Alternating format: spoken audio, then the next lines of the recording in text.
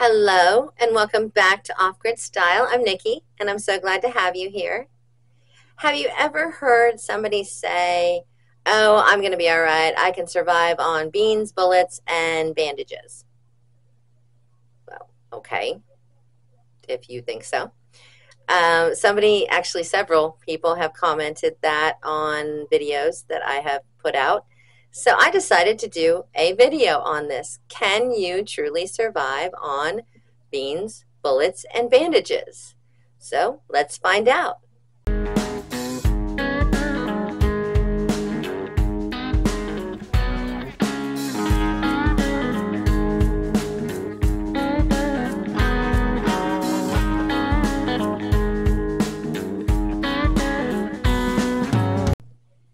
So this concept of surviving on beans, bullets, and bandages, or also known as the 3 Bs, is generally speaking associated with emergency preparedness, especially in terms of catastrophic events and social breakdowns. So while the concept is actually a sound one as far as it goes, it's very limited. And you really, in order to truly survive in an shtf situation, you really need to consider what else you need to add to the 3 Bs in order to supplement and actually be able to live. If you enjoy this video, please consider liking, commenting, and subscribing. Thank you.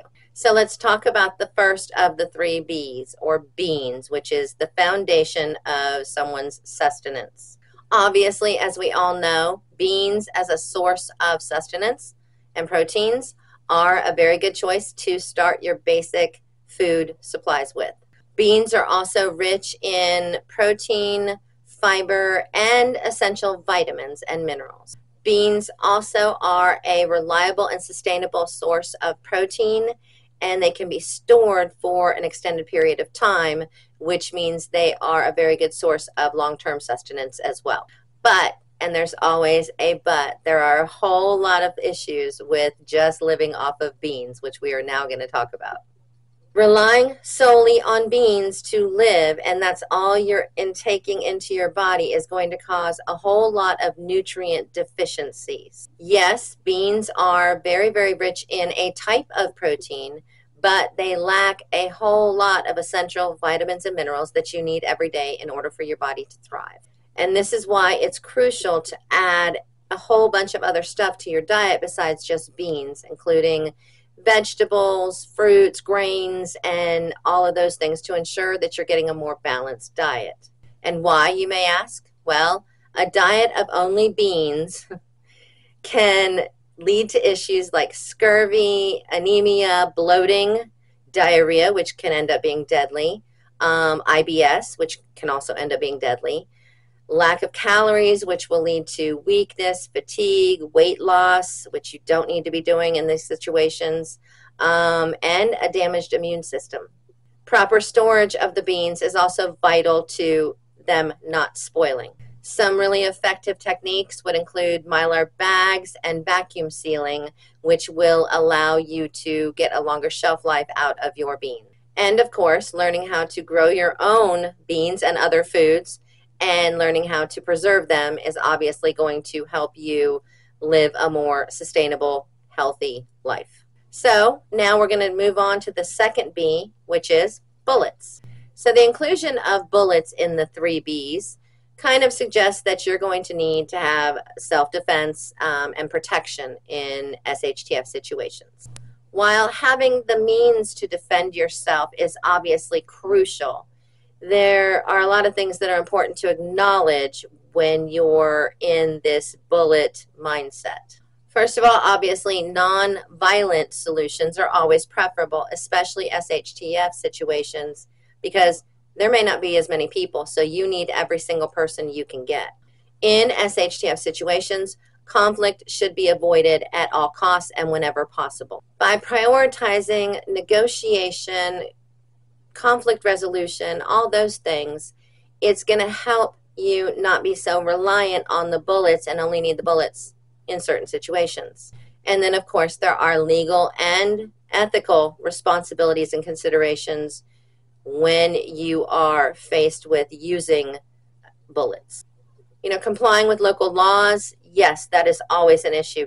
Is it a lawless situation? Well, it doesn't necessarily mean it's always going to be lawless, and it may come back to you that you did not opt for much less extreme measures first and went straight to the bullets. In a lot of cases, there are alternative methods of self-defense that you should be learning anyway that you can use instead of immediately reaching for the ammunition.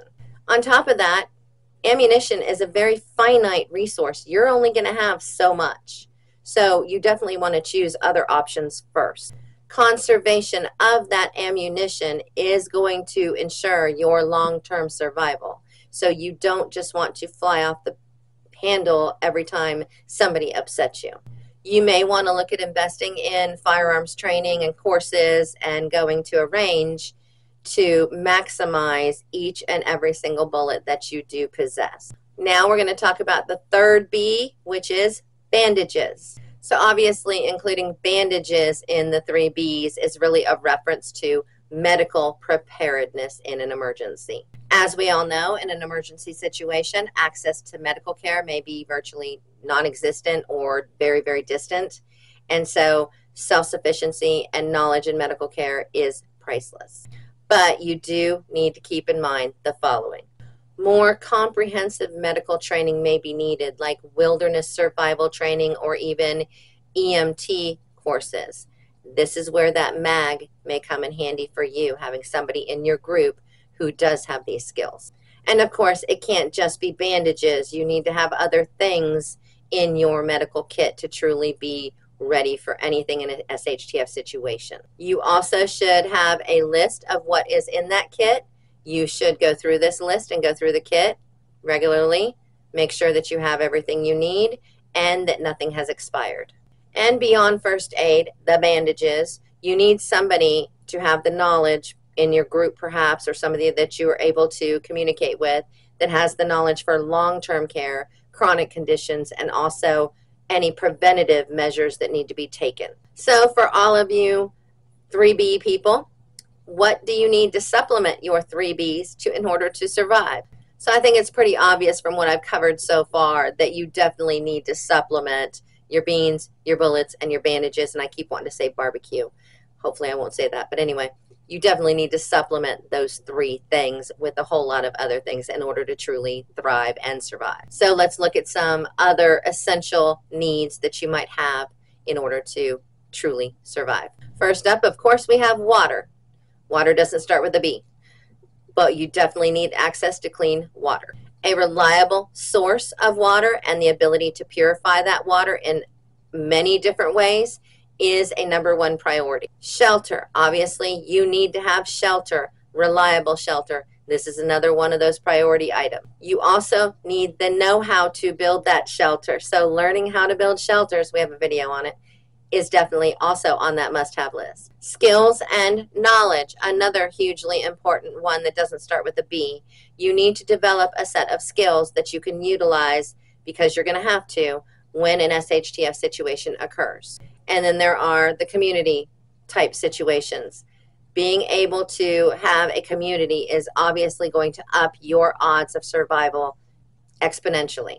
So this concept of survival on beans, bullets, and bandages is not actually valid, or it is as a basis to a whole bunch of other things that you need to have, or you're not going to survive SHTF situations. And while the concept, again, of beans, bullets, and bandages is a good one, you need to understand that you need to work on all of these other things as well if you want to survive. Well, I hope you enjoyed the video. I thought it was really fun to do because I have heard and seen a lot of comments about the 3Bs on my videos. So I thought, you know what, I'm going to go ahead and do a video on that. So thank you for that idea, all of you who've used that term. Please let me know what you thought. You know I always love to hear from you. Also, let me know what you think of the new. Trying it out, see how you like it. So I would like to hear back from you. Tell me if you think it's cool. Y'all have a great day. Don't forget to like, comment, subscribe, all that good stuff, and I'll see you again soon.